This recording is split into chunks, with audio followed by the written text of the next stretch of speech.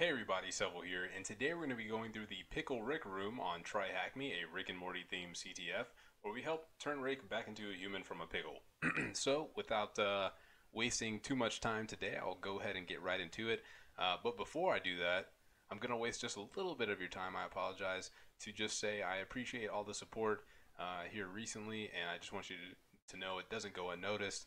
I know that the start of these videos are a little rocky, and I can only promise that it'll get better, and the content will slowly develop into something a little bit. Hopefully, it already is, but if it isn't, I hope to develop it into more fruitful learning hacking stuff for you all. And again, I just appreciate the recent support, and I just want you to know it doesn't go unnoticed. So now that I've wasted that little bit of time thanking you all, I will go ahead and get right into it. So, as you can see, I have already deployed the machine, and I have also already completed this machine. So I will just be going over the steps I, use to achieve the 100% here and completed the box. So let's go ahead and hop into the one and only task here. I'm going to go ahead and read the short description it has for us. It says, this Rick and Morty themed challenge requires you to exploit a web server to find 3 ingredients that will help Rick make his potion to transform himself back into a human from a pickle. So with that, we know that we need to exploit a web server to find these 3 ingredients. So let's go ahead and do that. We can go ahead and copy this IP address and enter it in here. If you were, by chance worried that the web server was being hosted on a non-standard port, you could simply run an Nmap Scan, and I'll get our terminal set up here.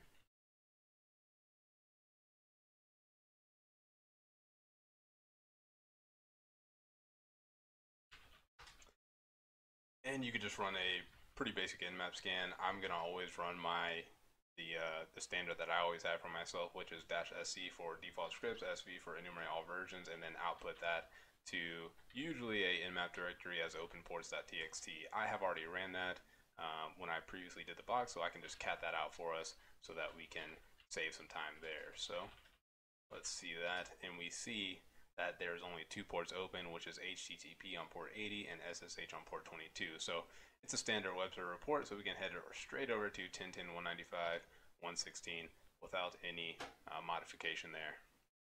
And upon entering the site, first thing I noticed was the fact that there's no menu button or pages that were linked here.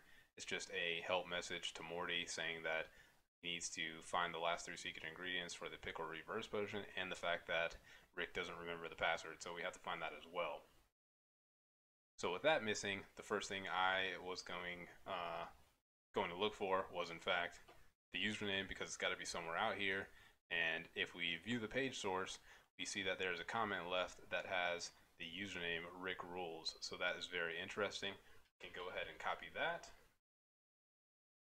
Now I'm going to go ahead and get tmux started up, and we can start a creds.txt file for our credentials. So I'll go ahead and save that. And now we can move on from there. Since there's not much information, we can start a GoBuster, because there's no menu, there's no link pages, so we're going to need to do some brute forcing on the web directories to see what we can find. So GoBuster can do that for us with ease. Let's change over to that directory real quick, and we're going to run GoBuster. We're going to supply the dir command because we want to do some directory brute forcing, and we'll do the -u flag for the URL, which is 10.10.195.116. The word list that we want to use is in word list dirbuster, and it's going to be the directory list 2.3 small, and we'll bump up the threads to 40, and then we will supply the -x flag because we want to look for PHP pages there, extensions at least. And it immediately shoots out the login.php, assets, and portal.php, and we can go ahead and end it there because that is about all we need, and I'm almost certain that's about all it will actually supply for us. So we can only assume that login.php is in its respective right a login page, and we can confirm that by going over to 10.10.195.116 login.php and see that is in fact a login page, and it just needs a username and password, and we can assume that our username and password works well in this area here. However, we still need that password. We could go over to assets, which was another directory that GoBuster found, and it's just a few pictures, some JavaScript files, and some CSS. And originally, I did save all these photos to my Pickle Rick directory, and I used strings to see if maybe the password was obfuscated in the photos, and that was not fruitful whatsoever. So I banged my head against the against the keyboard for a second, trying to figure out what I may have done wrong. And then you could view the page source here. Oops, you can actually view the page source here instead of going back and see that there's no comments left there either, until I realized that I forgot and left out one very important and special page, and that was robots.txt. Upon going to robots.txt, it is a very non-standard a response there. Wubba lubba dub dub. It's not something you see too often on a robots.txt page. So at that moment, I almost, I was pretty certain that that was probably going to be our password, because, like I said, you're never going to see wubba lubba dub dub anywhere on a robots.txt outside of this room here. So we can head back to the portal.php or login.php.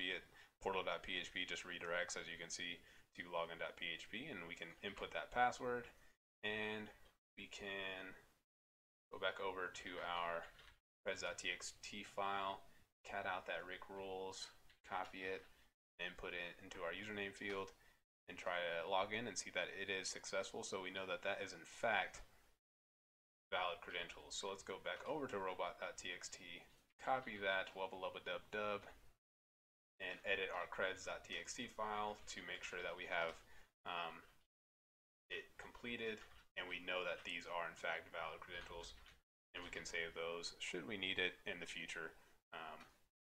That's always good practice. So we have valid credentials. We now have access to Rick's portal, and we have a few new pages here, and also a command panel where we can execute commands. If you look over at potions, you see that you get a deny.php redirect. It says only the real Rick can view this page, and you get that for almost every page. Well, you do get that for every page here. So all these pages are rendered useless right now. And if we go over to commands, and you just try to run a command, the first command I ran was actually to list, and I noticed that I can now run basic shell commands. So I could do something like print working directory, and I know that I'm now basically on this box, and I have the ability to print shell commands. So if we list again, we see the file, we see the directories that we were able to access previously: robots, portal, login, index. Denied is one of the pages that we get trying to go to these other directories here for potions and Beth clone notes. But two things that we see that are interesting is the super secret pickle ingred.txt and then clue.txt. Well, originally I just went to those directories. So if you go to clue.txt, obviously it says look around the file system for other ingredients, and obviously this is going to be our answer to number one, which is the super secret ingredient, or ingrid, and it's Mr. Meeseek's hair, or Mr. Meeseek hair. So that is in fact our answer to number one, and respectively number two is what is the second ingredient. Well, the clue.txt told us that we need to look around the file system, and we have the ability to execute shell commands in order for us to do so. So we could do ls command, and at that point you could do actually not just ls, and on the root directory we would want to do ls on the we want to list the directory home to see that we have a Rick and Ubuntu user.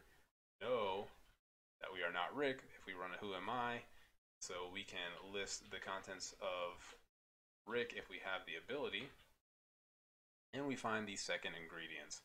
So we could attempt to cat out those second ingredients. So cat home Rick, and then second ingredients. Got to make sure I type that right. And we find out that the command is disabled. So we can run a few things here. In order to make it a little bit easier for myself, I'm just going to copy this out real quick. So now we can try like nano and we see that the command is disabled. We can do vim command is disabled. We can do more. Oops. Command is disabled until eventually I got to less, where we find that the less is not a disabled command. And the answer to our second ingredient question is the one Jerry tier.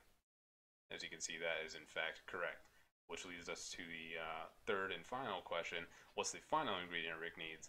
And at that moment, I was pretty sure that I would have to get into the root directory, so we would need to do some privilege escalation. And if you wanted to be sure, you could always list the Ubuntu directory just to see what was in there. You'd find nothing. You could essentially list everything in there just in case you thought something was hiding out, and you can find that there's nothing interesting. Don't have access to the hidden SSH folder. Bash history is not readable, so nothing good there. You could do the same on Rick's, but you'll find nothing as well. So I resorted to the only thing that that I'm used to, or that I'm accustomed to, and that is using a basic Linux privilege escalation cheat sheet. Specifically got milks. So if I just went over to privilege escalation, it's usually the first one, and you could just basically just run through this entire thing, and eventually you will come across this command where you will find out that www.data, who you are running commands as, can sudo with no password on everything. So you could essentially sudo ls root and see the third and final ingredient, where you can then change up and do less root and then third.txt, where you would get the third and final ingredient, which is Fleeb juice.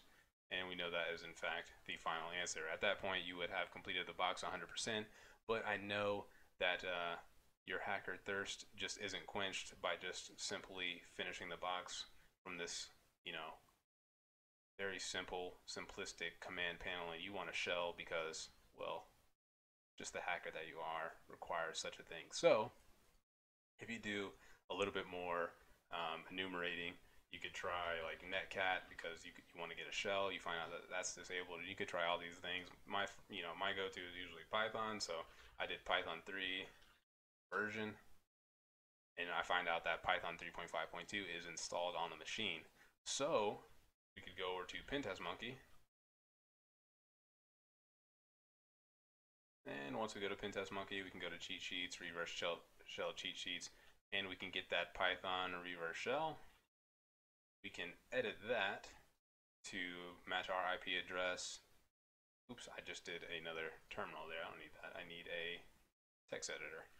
We can paste that in there. I know my IP address is 10.8.13.197.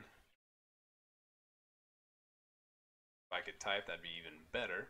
So we edit this just a little bit, 9001. It is Python 3, so we're going to need to change that just a tad, and we can copy that now and minimize that.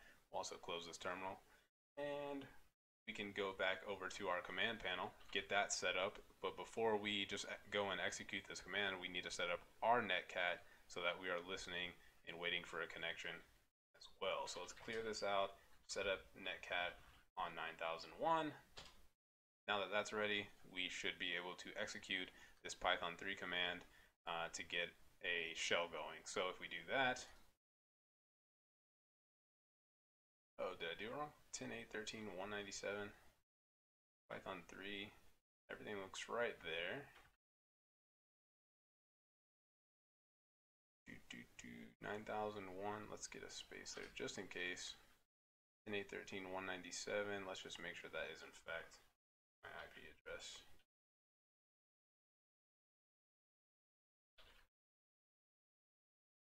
.8.13.197, that is right.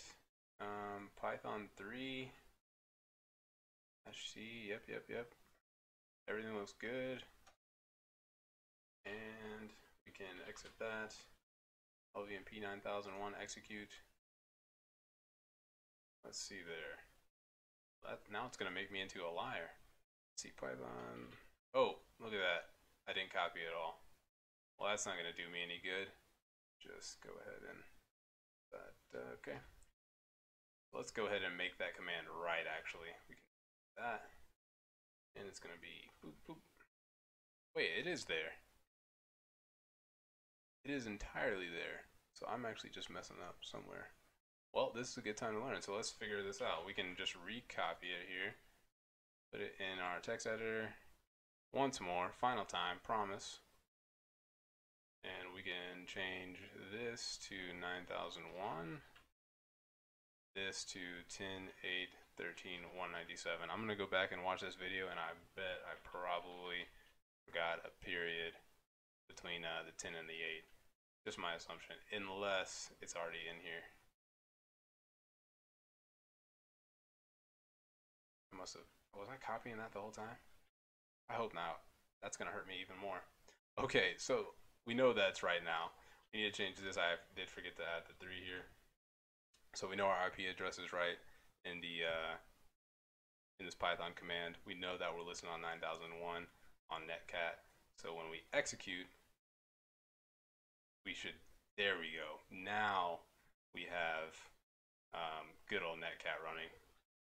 And we can run who am I, and then we can sudo less dash root and then third.txt, and we get that third ingredient. And you could also sudo dash l and get that information as well. So at that moment, you have officially rooted the box, and you have complete access as well. So that's pretty much about it. You could spawn a full TTY shell if you weren't, amused with this. I always forget the exact command, so Python TTY shall, it's just shell. And let's see, it's just this command here. Oh, well, that's actually going to be Python 3 for us, so let's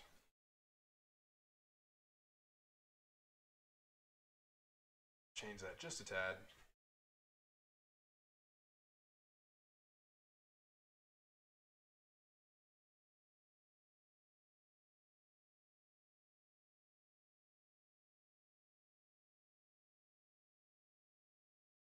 There we go, and then we can sudo root